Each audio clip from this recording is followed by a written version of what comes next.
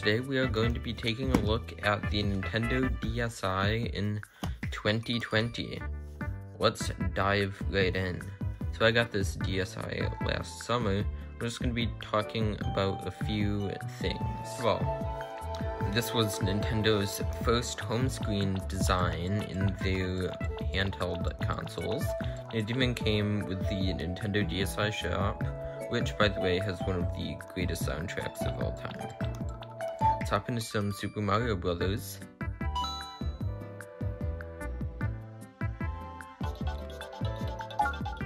Alright, let's go. And so you notice that on the console, the screen has 3 different angles that the hinge can rest on.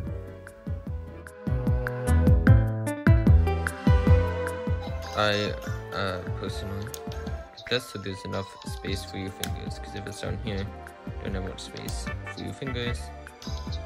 And you can actually position it at any angle pretty much.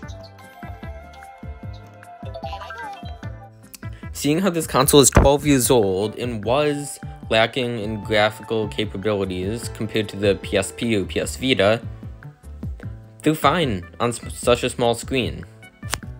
And you know what? For a console like the DSi, graphics don't really matter, because this isn't a console that you're going to be gaming seriously on, and especially since online play has become no longer available. Just a console that you can play the games that you love to play on, and doesn't really matter. Performance doesn't matter. Temperatures don't matter.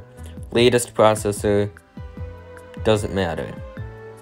For me, playing it is a lot just nostalgia.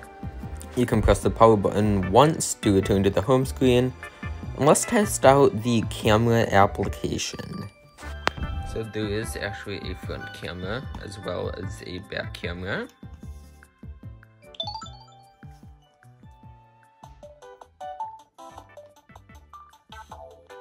It's not very good. And there is no video. Let's click start. Let's take a picture of me. By the way, this is the first video for YouTube that I've recorded on my iPhone 12 mini, and it is recording in 4K 60. You can also click the L or R button to capture. Switch it. And you know what? The back camera's quality isn't any better. And just from looking at it, sensors appear to be the same size. And normally, like on the phone, the front facing for your selfies is slightly worse, but not in this case, it's the same.